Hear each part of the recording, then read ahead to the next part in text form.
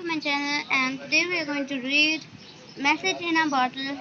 So let's get started. Before this video, please like and subscribe the channel, and I hope you guys do that. So let's get started without any further ado. Long time ago, two children, Afia and Hassan, lived in a small fishing village by the sea in the south of Pakistan. They were good friends and lived next door to each other. Their fathers were both fishermen. There was no school in the village, so the children built sand castles, chased crabs, swam in the sea, and climbed coconut palms all day. All day long, they had a wonderful life without any worries. One day they were playing on the beach when they found a large green bottle.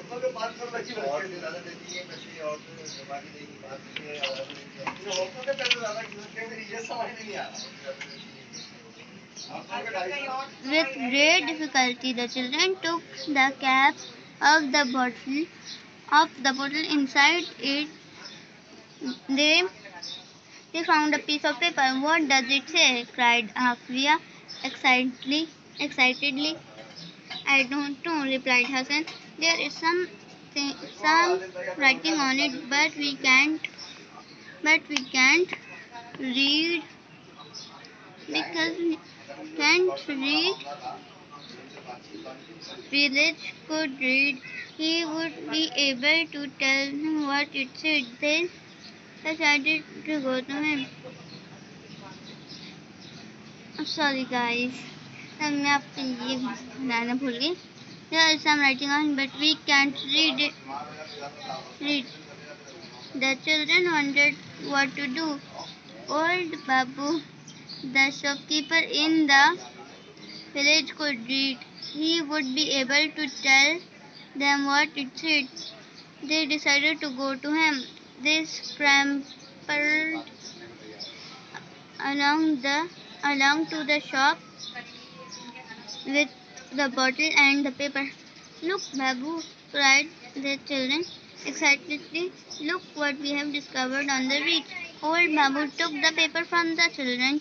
He put on his glasses and started to read. "If you get this," said Old Babu, reading from the paper, "please write to me. I am David and I live in a small fishing village in New Zealand. Here is my address." Old Babu pointed to the address on the paper. "Here is boy's address. Here is the boy's address," he said. "This bottle has came all the way from New Zealand.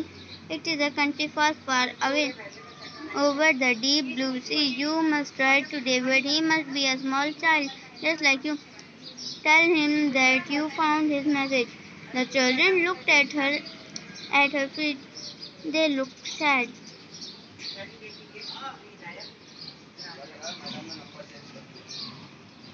"Why are you looking so sad?" asked Old Babu. "We cannot read or write, can we?" replied Afia quietly. "We are foolish." "You are not foolish at all," said Old Babu. "Why don't you learn?" "There is no school here," said Hassan. "How can we learn?" "I'll teach you," said Old Babu with a smile. From that day, every afternoon, when the shop was quiet, the children sat with Old Babu. He gave them a paper and pencils and taught them. Some months later, Afia and Hassan wrote a letter to David in New Zealand. He wrote back to them.